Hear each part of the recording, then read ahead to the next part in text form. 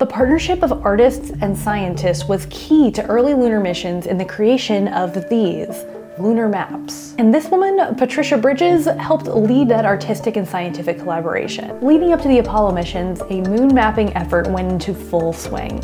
Telescope observers, photographers, and scientific illustrators collaborated to create dozens of maps of the moon using the historic Clark refractor telescope. Observers looked through the telescope and made basic drawings.